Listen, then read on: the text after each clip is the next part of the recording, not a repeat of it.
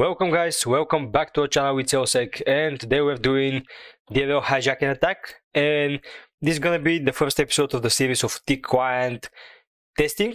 And T-Client is pretty much that desktop apps which are outdated but are still encountered inside companies for maybe finance purposes, accounting purposes, or banking softwares. So it's pretty much all that Windows clients using forms, using .NET or Visual Basic, and the testing is quite simple, similar as the mobile or web, when you need to find vulnerabilities such as SQL injection, but there are specific ones such as DLL hijacking, and we're gonna cover that now. So for demo, I'm using that DVTA thing, and apparently DVTA is a vulnerable T-Client. If we Google DVTA, we can navigate to its GitHub, and there's a bunch of instructions how to set up, what software it requires. We can see .NET 4.5, also we need SQL and FTP server. There are videos, instructions, and what I did now is just downloaded the latest release here from the zip file, and it comes with its source code. So we can either open it with Visual Studio and just try to analyze, modify, find the vulnerabilities. What we're gonna do next time pretty much. So I'm gonna go with source code analysis too, but for now we are focusing on the pre-compiled binaries, which inside DVTA bin folder, then we have release, and here we have the application. So if we run it, I didn't set up myself that MSSQL or FTP, so nothing else is gonna happen, but for DLL injection it's not needed. So let me just show you what I mean.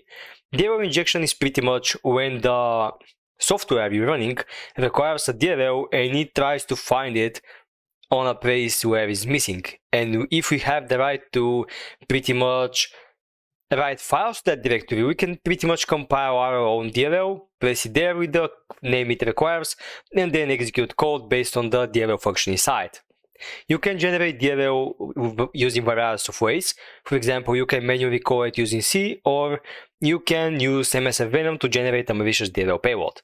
So here, the first step is to pretty much analyze and, as in general, scan for vulnerabilities. And how to scan for DLL injection, hijacking, sorry, is pretty much you open procmon from sysinternals and then monitor what this process is doing and requires. So let me just show it real quick. Open sysinternals.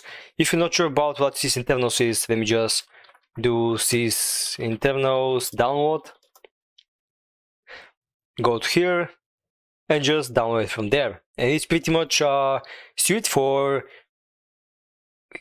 making your administrative tasks easier. For example, there is a tool like TCP view, which pretty much shows all the processes which are doing TCP connections.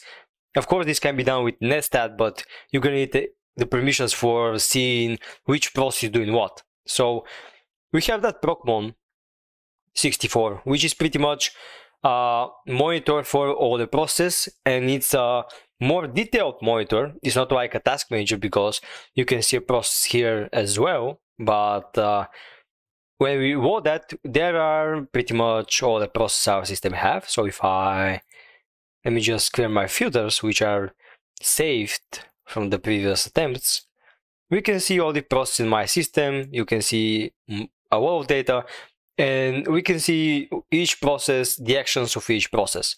For example, SVC host is doing rec query value to that specific registry, and we have the result of name not found. So it tries to get something done, but it wasn't able to find it. So that the resulting here is crucial finding DLL hijacking vulnerabilities, because we want to see that. We want to see if the app is requesting a custom DLL name, not the Windows one, because we generally don't have permissions to write inside the Windows folder. But if that requests a DLL inside a custom directory, most likely in the same directory as the app, and if the name is not found, or even if found, but this can corrupt the whole application. So let's try now to set up some filters. Just quit our application there, and then we have our filters, which is process name begins with DVTA, because that's how our process name is starting. And then we have the path contains DLL, so we want to see all the process with the name DVTA and all the path that contains DLL. So when we apply that filter, now we want to pretty much clear it and rerun the whole application. So let me just start it.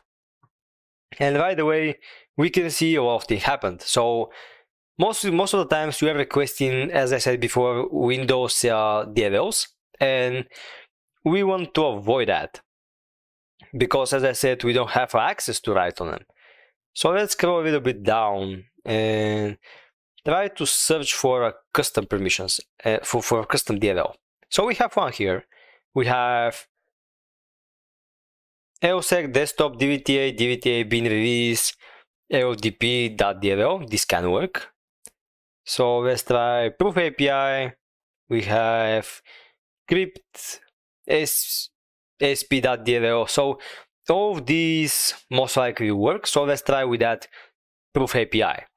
So to do that, we first need to know that the path. So the path is inside desktop DVTA, DVTA bin release proof API, which is apparently our directory of the same application we started.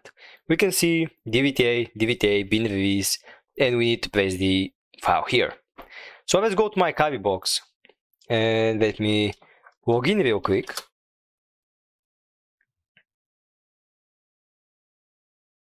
Come on. Wow, that is been loading. I want to see pretty much what was the syntax for DLLs.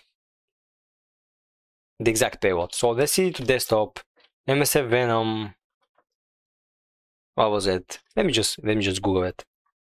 MSF Venom DLL.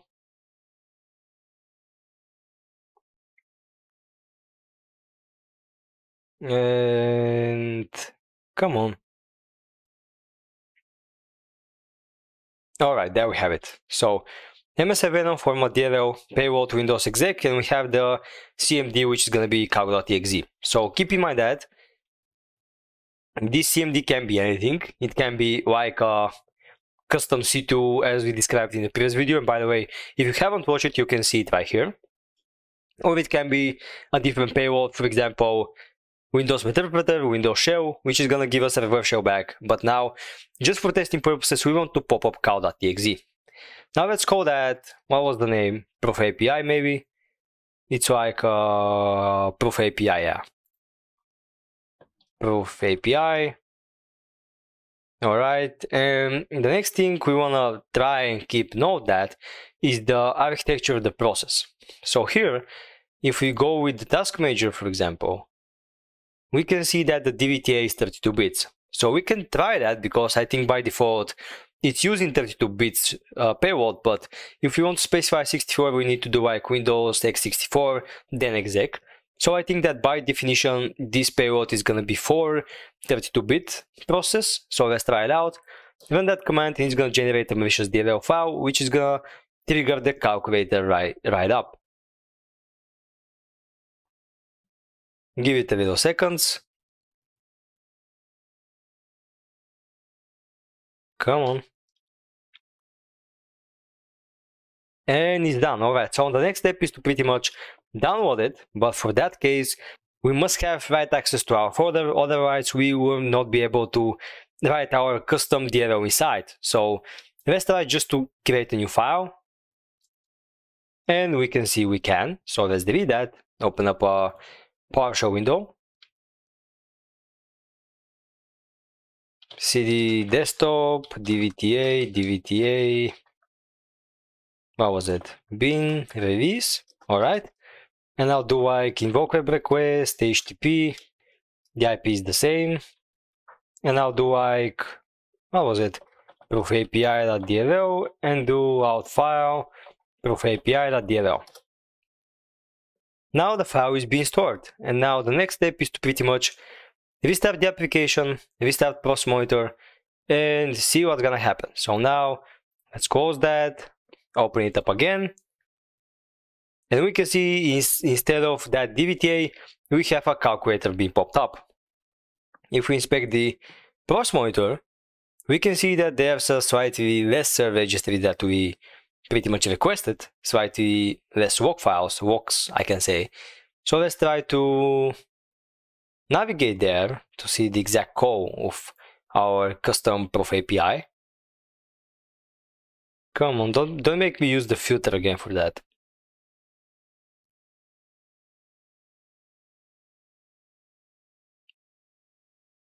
It's only see Windows here. So let's try.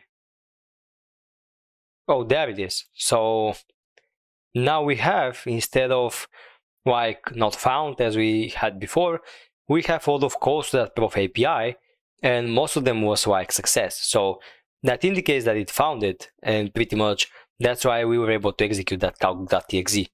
So of course you can play with the payloads, but keep in mind that there can be some AV here, and if you want to play some interpreter, it's not gonna work because it genuinely have a trigger for all kind of Metasploit payloads. So either use something custom or something that can evade antivirus, because this is just a technology and the technique behind DLL hijacking. And that was the full video. So I hope you enjoyed. In the next video, we're gonna continuing our T-client testing. We're gonna try to set up our FTP client and our MS SQL, try some SQL injections and other kinds of vulnerabilities. I know it should be fun. So see you right in the next one.